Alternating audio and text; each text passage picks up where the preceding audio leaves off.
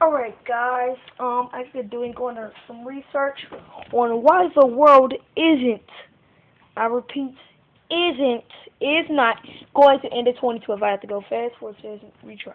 Okay, the calendar ending. Their calendar might be like our calendar. For example, we start January 1st and end December 31st. And we just start a new calendar. So it could be like that with the Mayans. Their calendar just ended and they start a new one. So there's another long count story or what goes on. Okay. And I also blame this on some of the Spanish for wiping the Mayans out. Because if they didn't, they could have probably gone a little longer. Okay. 2. In-world predictions. Why the world won't end. There have been 63 non-correct end-world predictions. So that means not correct. None of them have been correct. For example, 2000, May 21st, 2010, December 24th or 25th, 2011, etc. Like they say, December 21st this year. When will the world end? No one knows except God, as it says in the Bible.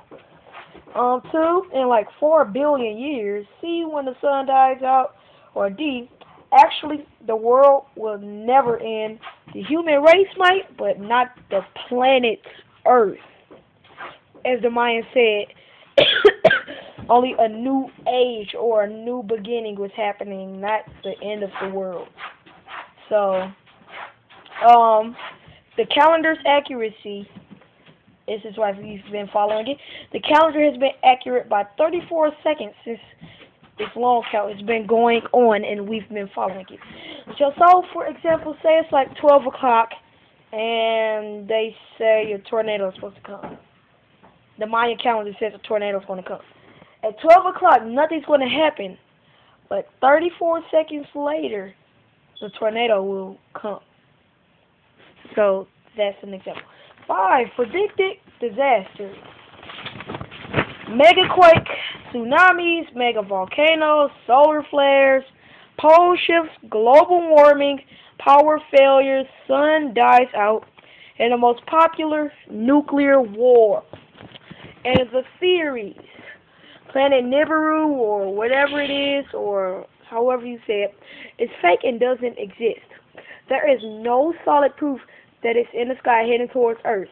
If it's 4 times bigger than the Earth, of course NASA would see it, and even us humans down here on Earth, unlike the satellites, could see it in the night sky coming, if it was that big. And Planet X, that's just an internet hoax, and people say God is on it, and he's on his way down to bring his fist down and destroy the world himself. That doesn't even sound legit. Why would God do such a thing to the people he created? 7. Who knows when the world will end? Only God knows the days, the year, the month, the time, the second, the hour, the minute, and the millisecond, etc. If doomsday happens, there's nothing we can do about it. We're just doomed with an LOL. Alright guys, that's it. That's my 2012 report. Alright, see you later.